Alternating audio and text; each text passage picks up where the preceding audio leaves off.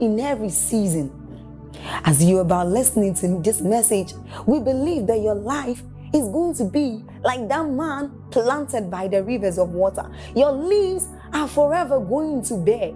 And we know that your season will not pass by. You will forever shine and you will forever bear fruit. We have a lot of content to share with you. So we would entreat you to subscribe to this channel, as well as like us. Hit that notification bell to receive more updates from us, because we know that whatever content here is going to set you on course at every time. It's going to make you attain whatever stature that Christ wants you to attain. Thank you. That there is a difference between power and authority. This may sound like an error, but it's important for your learning. This is a conference. God does not have authority. God cannot have authority. Authority is the legitimacy to use power. Are we together? Yes. And every time you bring authority, there are two things that must happen. One, you must give authority jurisdiction. We have a lot of judicial people here. There is no authority without jurisdiction. No kind of authority works indefinitely. What gives value to authority is that you define its jurisdiction. Number two, authority cannot function except a higher power supervises its use. Are we together? So when you say God has authority, it means there has to be another being and a deity higher than him that, number one, defines his use of that power, and number two, supervises his compliance to the terms of use. Now, all authority has been given to me, Jesus said, when he became a man.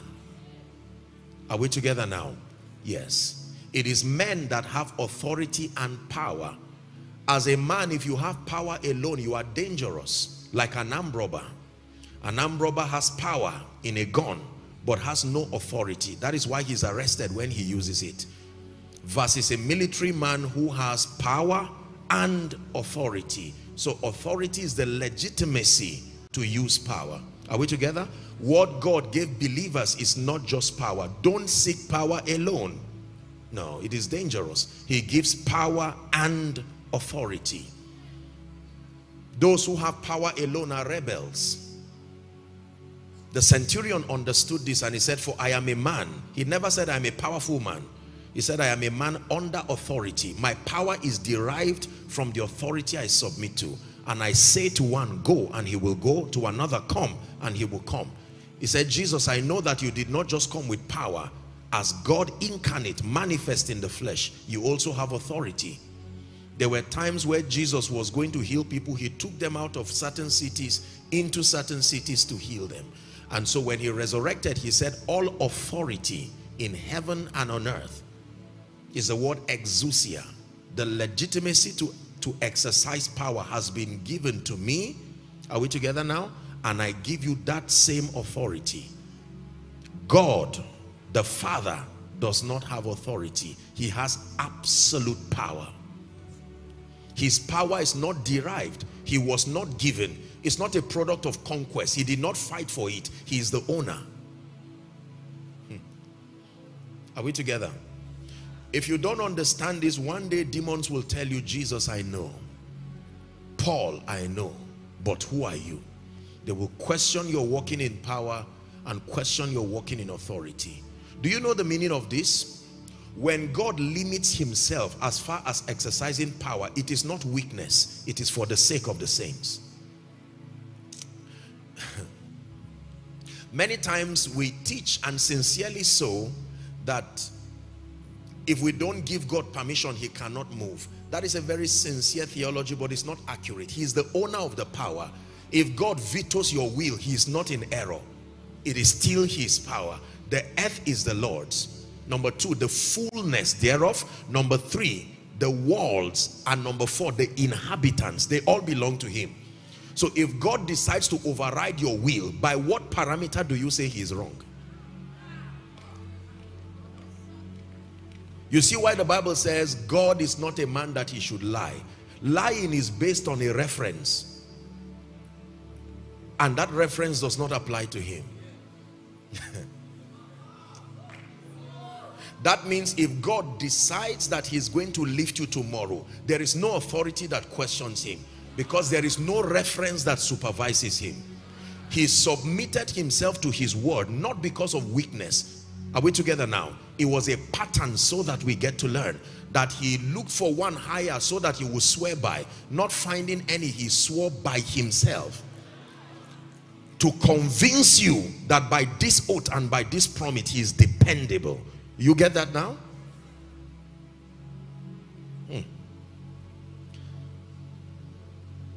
Anyway, so you know God by knowing his power. The Bible says, our Lord God, thou hast made the heavens and the earth by thy great power. I have spoken once and twice, have you heard, that power belongeth to the Lord. I explained to us the concept of El Shaddai yesterday, that El Shaddai means literally the multi-breasted one. It's an attempt to show his extent of sufficiency. Remember the example I gave us yesterday? That if a woman has 2 or 3 or 4 children, when she's breastfeeding them, 2 will have to be patient, no matter how loving she is, because she's limited. She cannot serve all of them at the same time. So when the Bible calls him the multi-breasted one does not have to suffer because he's attending to the other. He is that vast. His power can administer love to everyone without another person being affected. This is how mighty he is. When you know this, you will know that as God is touching someone in America, touching someone in Europe, his attention is not so busy that he cannot attend to you. You are talking to El Shaddai. Right now we're here, there is a conference somewhere across the globe, there is someone praying somewhere at a retreat, and the same God is hearing them, and the same God will supply. When you know that, you can believe that this prayer that you have written there will be answered. For the Bible says, and this is the confidence that we have, that when we ask anything according to his will, he heareth us. And that if he hears us, then we know that we have our petitions granted. You believe that? Shout amen. So it's important that we know God. The difference will be clear in this end time. Those who know God and those who do not. Hallelujah.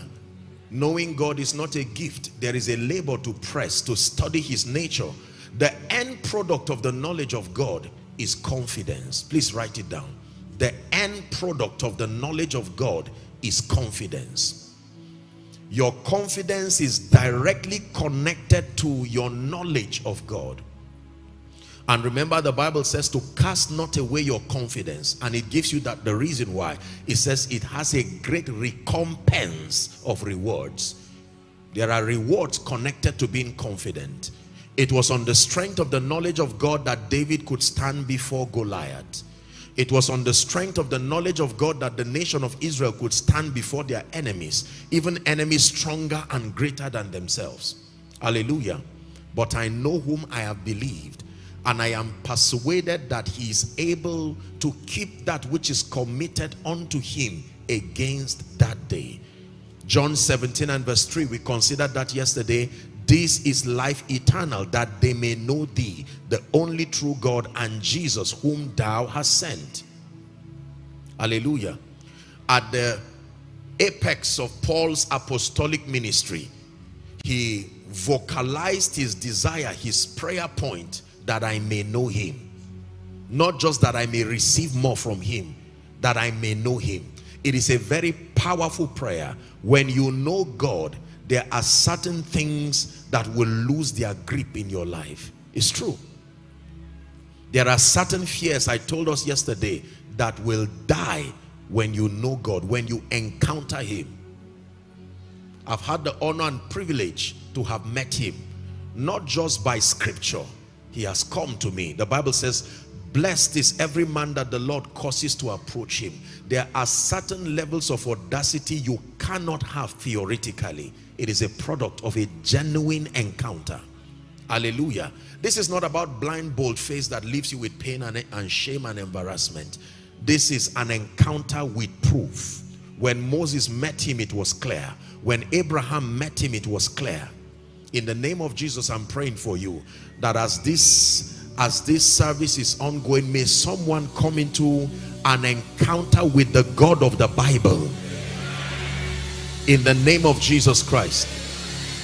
In the name of Jesus Christ. The capacity to believe God, like you will be learning today, what you call faith is a direct product of the confidence that is derived from your knowing God. Hallelujah. There are certain fears that do not exist again when you meet him, when you know him. Every time God tells me to do daring things, and the moment the human nature wants to step in because of the magnitude, the Spirit of God quickens the encounter of him that I had, and doubt and fear dies immediately. This is also the kind of revelation that sponsors creative miracles. One day you will stand before situations that will challenge you, and if you do not have an encounter bigger than that obstacle, you will regret being a Christian at that point, because you will wonder, why did I give my life to Christ? Because I'm now mandated to bring this deliverance, this healing, this breakthrough, and the mountains are staring you. And there are times you need to know the one who is called the Lord, Yahweh. The earth is the Lord's. If you know that you will be secured. Listen, the knowledge of God has a therapeutic effect. The average African, the average Nigerian has been wounded from their background as a result of poverty or deprivation. And there is only so much counseling and human therapy can do. When His Majesty appears to you and tells you he loves you, it imprints something upon your heart. It says, I have loved you with an everlasting love, and with my loving kindness I have drawn you. You want to be secured? Know God. When you know God and you have a revelation of the one you look like, you will resist naturally the pressure to become anything to please people. No. All those things die permanently. I'm telling you this. Cast not away your confidence, for it has a great recompense of reward. Are we together now? So today we're going to just take it off from there, and then we'll pray by the Spirit of God. So lend me your attention. The second dimension of knowledge that we need for our exploits in the kingdom is the knowledge of his ways. The knowledge of his ways, what we call the mysteries of the kingdom. We're considering the laws of exploits. Hallelujah. That second to the knowledge of God, it is important that we understand the mysteries of the kingdom. And please, I want you to truly lend me your attention, because this is where many believers get defeated. This is where many believers get cheated in life and destiny, because they hope that just because God loves them, they hope that just because they are Christians, sincere Christians, that life will just happen for them in a way that their lives will become an expression of the glory of God. And many eventually get disappointed. This is true for ministers, true for business people, family people, and so on. In Ephesians 1 and verse 3, the Bible says, blessed be the Father of our Lord Jesus Christ. Please give it to us. Blessed be the God and Father of our Lord Jesus Christ. Let's finish it together. 1, 2, go. Who hath blessed us with all spiritual blessings in heavenly places in Christ. Notice that description. The Bible says the Father of our Lord Jesus Christ hath blessed us. The us, every believer. But he says he's blessed us with all, not some, all spiritual blessings. And the Bible says in heavenly places and in Christ. Very powerful information. In 1 Corinthians chapter 2, I believe, let's read verse 12. 1 Corinthians 2 and verse 12. 1 Corinthians 2 and verse 12. The Bible says, now we have received not the spirit of the world, but the Spirit which is of God. To what end? That we might know the things that are freely given to us of God. The Bible will tell us that no eye has seen, no ear has heard, neither has it entered into the heart of man what God has in store for them that love him. It says, but the Spirit of God, are we together now? That the Spirit of God has the singular assignment of making that which is in the heart of the Father revealed, to reveal it to the saints. And the Bible says that we have not received the spirit of the world, but the Spirit which is of God, that we may know the things that are freely given to us. 2 Peter chapter 1, when we read from verse 4, the Bible says, wherefore, I like verse 4. 2 Peter chapter 1, please give us verse 4. Whereby are given unto us, is someone following? Exceeding great and precious promises. It says by these promises. That means when you take a hold of these promises and they become manifest in your life, they validate the fact that in experience you have become a partaker of his divine nature, having escaped the corruption that is in the world through lust. That means the Zoe life that you have now received can only be made manifest to the seeing of all men when you embrace these mysteries of the kingdom and engage them with understanding. The difference between any two believers is not the love of God, it's not even the will of God, is the degree to which they have come into an experiential comprehension of the mysteries of the kingdom. Are we together now? So we define our possibilities in this kingdom to the degree to which we understand the ways of God.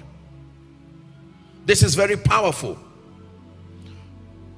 Our world is full of all kinds of believers. There are believers who consistently live defeated lives, well-meaning, sincere believers, and they wonder why their lives are not able to speak his praises. And many times they think it's the will of God, but the will of God is not left. The will of God, we are not at a loss. The Bible tells us that the Spirit of God has the singular assignment of bringing us into an understanding of the will of God.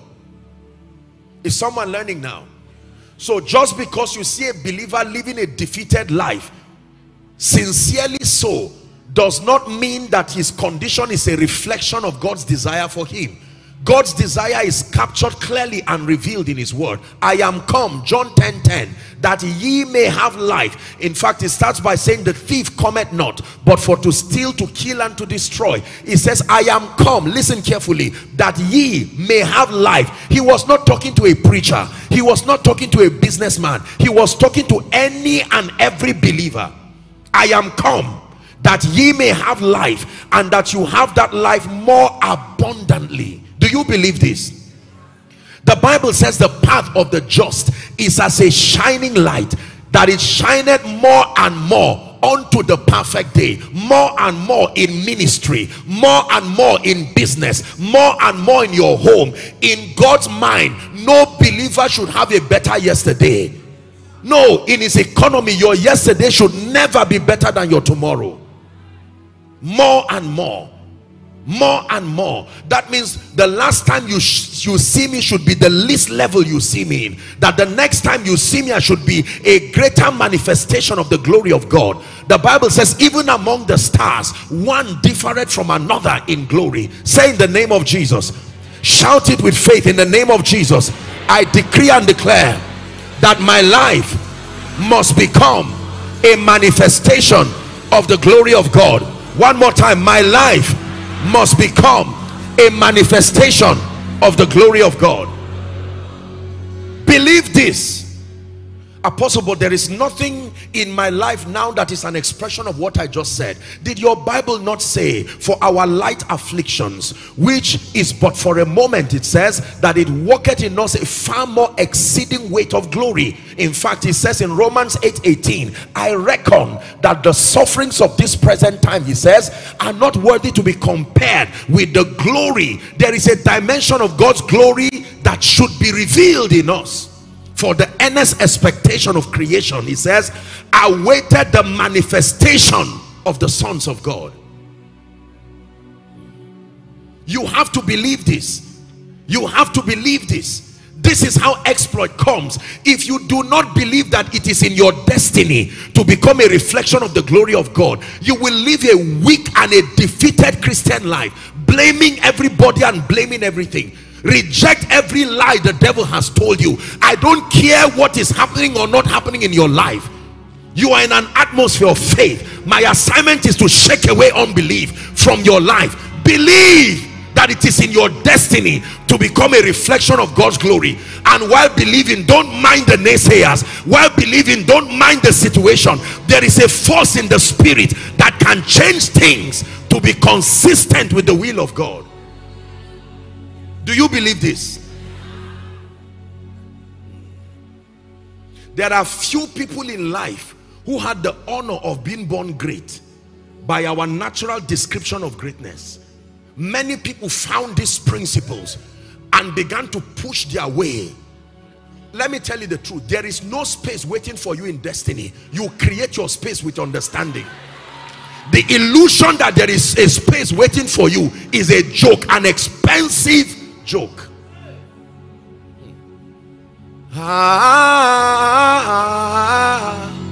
Adonai.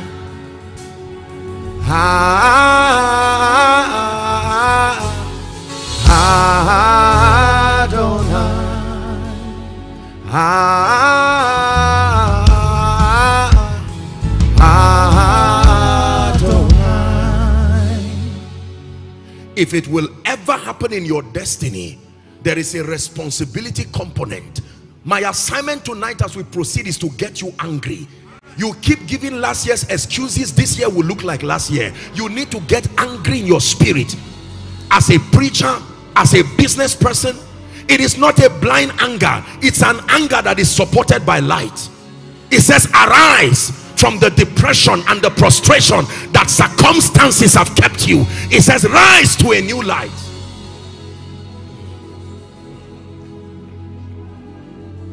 Hallelujah. So when you know him, your next assignment is to now begin to learn methodically. The mysteries of the kingdom are the only ladders by which the saints ascend to the place of destiny. These mysteries are ladders. They are not an information. That is what you climb to make prophecy happen. It does not happen because it was spoken to you. No. There are many things that God and prophets said to people in the Bible that did not come to pass, because that which they should do as far as engaging prophecy was not done. The Bible says, forever, oh Lord, your word is settled. Not everywhere. In heaven. In heaven, not in your life. There is something you must do to make it settled. Please sit down.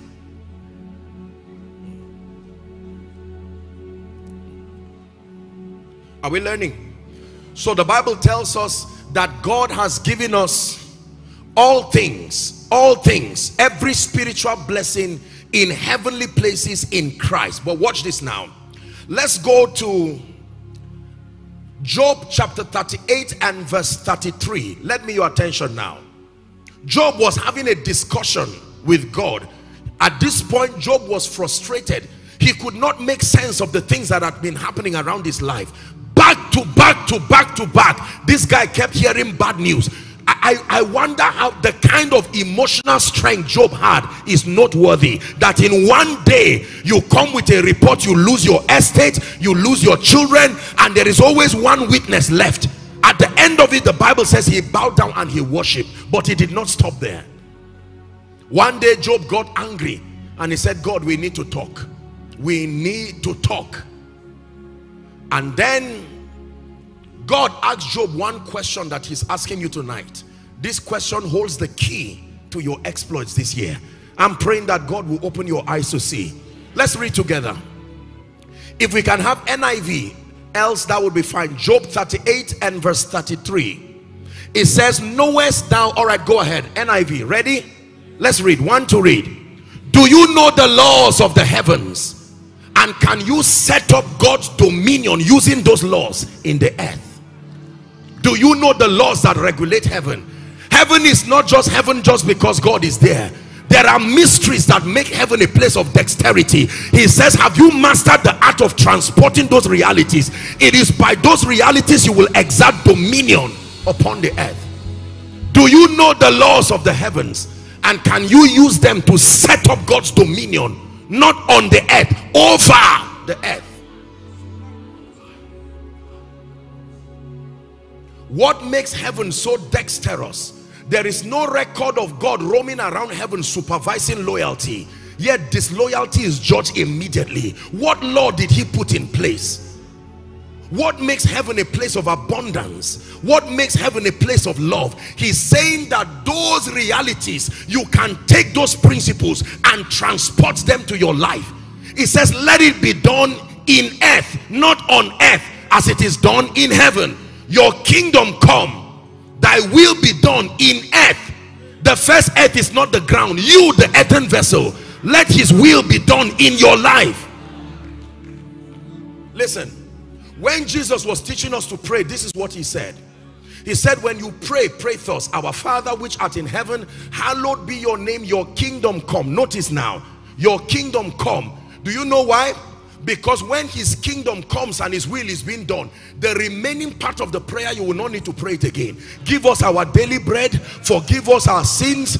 Are we together now? That those other parts of the prayer only become necessary because his kingdom has not come and his will has not been done. Hallelujah. So the believer's life is at the mercy of your understanding. Please sit down and engage in the mysteries of the kingdom. Now please pay attention. I have taught you that the word of God is a compendium of all the possibilities that are contained in God. Are we together? Every time you open the Bible, you are interacting with the mysteries of the kingdom. These are the forces that control dominion. Dominion is not an impartation. You have heard me say it. It's the resultant effect of your understanding and engaging the mysteries of the kingdom. You define your possibilities upon the strength of understanding. What are the possibilities that are available for us in Christ? Lend me your attention as I list them for you. Favor, speed, lifting. In fact, you find them captured in the worship that was in Revelation chapter 4 and Revelation chapter 5. Worthy is the Lamb that was slain, he said, to receive for us. And he begins to list them, 7 of them. But there are many more.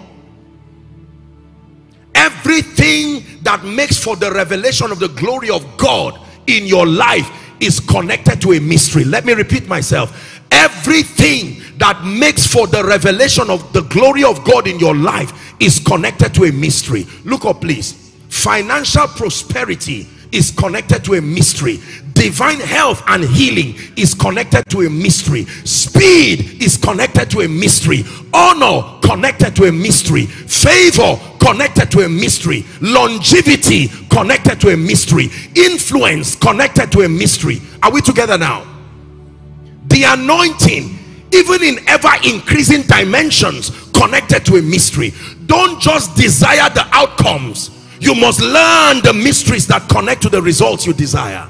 So there is just blind desire, with all due respect, in the body of Christ. The average believer can tell you what he desires. Instinctively we know that if my life becomes a capture of health, passion, consecration, prosperity, speed, honor, imagine that kind of believer. Paint that picture in your mind. Such a wholesome believer that has a rich capture of the glory of God. But the average believer cannot explain to you intelligently the mysteries that are connected to their desires. King of kings, Lord of lords, faithful and true, Lamb of God, we worship you. King of kings, Lord of lords, faithful and true, Lamb of God, we worship you. Listen, as I'm speaking to you, you are not just hearing a man. There is an anointing that is quickening your spirit. Something is happening to you. I'm not a lecturer. Are we together? These are spirit communications. Something is happening within your spirit, man, that will stop you from being ordinary. He said in Ezekiel 2 and verse 2, and the Spirit entered me when he spake unto me. The mysteries of the kingdom. So when you find certain believers living exceptional lives through diligence, through submission to instructions, taking advantage of the grace of God, they have found one or more or many. And you see, the keys for your dominion are finite. They are not infinite. Like a curriculum that a student passes through, his learning continues, but you can exhaust a curriculum. The Bible calls it marvelous light. It is the curriculum that controls our dominion. You can exhaust it and know you have held the keys of the kingdom. Do you believe this? So you will find men who experience this transition in the spirit on account of light. Something would have happened to them, and you see certain results godlike in their nature. These are not results that humans can afford. You don't get it in the bank, you don't get it in the marketplace. They have mastered the art of importing divine realities from the realm of the spirit to be made manifest here and now. This is what it means to be a living epistle, that your life becomes a continuation of someone's Bible study. God refers you to men who want to learn him. Your life is an unending wonder, not a theoretical wonder, not an assumed wonder. Is someone learning? Now please look at me. I'm standing right here with several prayer requests. There are several of them here. I'm sure there are several of them that will be coming. Did you know that almost every one prayer request here that you see, there is a mystery that is connected to that outcome? Did you hear what I said? It is true. For most people, their major problem centers around finances, or perhaps their health. Are we together? Or perhaps a job, perhaps some destiny helper to lend you their attention. Did you know that nothing just happens? This is where both science and religion agree. Talk to me, intelligent people. You went to school. Yeah. Sir Isaac Newton, in his study of mechanics, he postulated certain laws. And remember, one of the laws says a body in a uniform motion or state of rest, it will remain that way except compelled by an external force to act otherwise. What is the meaning of that? That means every condition remains like that until a force greater than what keeps it is exerted. It is true. It is true. Listen, this is not entertainment. This is your destiny. Everything. That means this year will be like last year and every other year until you engage something this year that you did not engage last year. Hallelujah. What do you know that controls speed? What do you know that controls favor? You believe people will just like you like that, whereas God already told you that the whole world lies in wickedness. In this biased, bedeviled world, who will forget about their problems and suddenly focus on you? No. There is an energy that light brings. It compels creation to respond to you in a certain way. Please find a way of believing this. It is true. Man of God, I hate to be a bearer of bad news, but ministry this year will be like last year until you show me the light that bails you out. Yes, sir. Yes, sir. I like the Bible. Arise, it says, and shine. It says, for your light, not for time has gone. For your light has come. For your light has come, and the glory of the Lord is risen upon you. It says, for darkness shall cover the earth, tohu wa bohu, confusion and chaos, and darkness, the people. It says, but upon you the glory of God shall arise. I receive verse 3 for myself. It says, Gentiles shall come. Shall come. Of course, nobody lives what works. Gentiles shall come to your light, not to you, to your light, and their kings to the brightness of your rising. May this be your testimony in the name of Jesus, the Son of the living God, that the level and the extent of light that will rest upon you, you will command dominion. You will tame life like an animal upon the strength of understanding. You believe that? Shout amen. Please sit down. Please sit down. So what most believers do is to just guess and hope. This is really the punchline in my discussion, that guessing and hoping and wishing for time to on its own deliver to you that which you desire will leave you disappointed. I don't have to be a prophet to tell you. The word of God already tells us. There was a man who in John 5, he lay down near a pool, Reverend Sam, for 38 years. I hope you know 38 years starts with 1 year, then 2 years, then 3 years. He would have said no by the 4th year. No, he remained there. And every year the possibility for his deliverance kept happening. The oldest situation that the Bible names, the Bible gives timing to tragedies. That man's own was the highest we know, aside from the nation of Israel. That a single man, he sat down there, proximity to the source of deliverance. But 1 year became 2 years, 3 years, 4 years, 5 years. By the 15th year, they had given birth to somebody who came and joined him there, and the person left and left the person there. Then Jesus came to him and said, why are you in this condition? And he said, I have no man. He knew the power of relationships, but that was the only mystery he knew. He didn't know that there are other mysteries also. The danger of knowing only. There are many people who know some things, but not sufficient to give them the victory they desire. Reminds me of a very great man of God in Acts chapter 18. The Bible tells us that this man was born at Alexandria, eloquent in scripture, fervent in spirit, but he knew only the baptism of John. You must beware of the knowing only syndrome. It is not a key. Every house here has several keys, Reverend Sam. And just because you have the key that brings you inside the house does not mean you have the keys to the rooms. The kitchen can be locked, you are in the house, but you do not have the key to the kitchen. You will know the value of that key when you are hungry. Am I right on that? Yes. When you see people walk in dominion, it is not just their persona.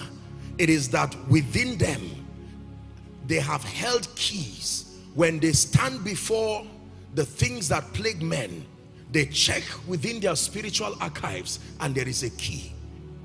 There is a key. Oh, I don't like you, we leave you, you're not getting this job again. And rather than crying, they smile because there is another key. They know what to engage that will wake a destiny helper up all through the night. Did the Bible not say someone came to knock a door of his friend and he said, no, it's too late? And there was something he did. He wanted only 3 loaves, but the friend gave him as many as he wanted.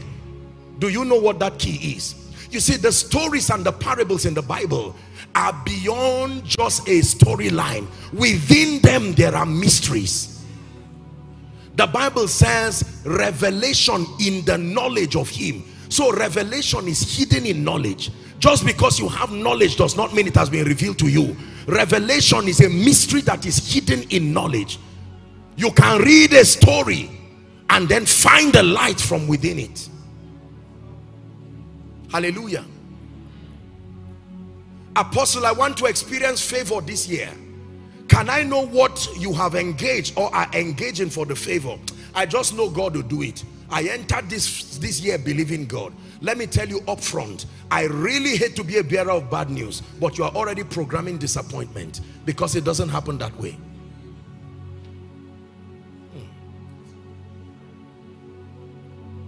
Light of the world, you've stepped down to my darkness. Open my eyes, let me see. That should be your prayer. You're the light of the world. You've stepped down into darkness. Open my eyes, let me see. Will you open my eyes? Let me see. Open my eyes. Let me see. That God will show you the way out. I'm waiting for my uncle to get an appointment. He promised me that when he gets it, he will give me a job. Whereas your uncle is also waiting for help. So you become pained and you become frustrated. But is it not in your Bible that they looked unto him and their faces were lightened? Except you do not believe it. I hope you are not just shouting yes for nothing. You really believe what I'm saying. Yes. Hello. Scriptures exhort us from the book of Proverbs. It says, my son, attend to my sayings. Incline thy ears to my words. Let them not depart from thy eyes, and keep them in the midst of thee. As you have listened to this message, we believe that you are going to reap the blessings thereof if you attend to these words as well. That you will keep these words in the midst of your heart. That no matter the circumstance, your eyes are going to be fixed on these words. And as you have been blessed, we will tell you to share this message. Be an evangelist by sharing to others to be blessed. And then subscribe to this channel for us, because we have loads of videos, we have loads of content that is going to make you blessed, that is going to set you on course, that is going to set you ablaze. And don't forget to like for us. Thank you.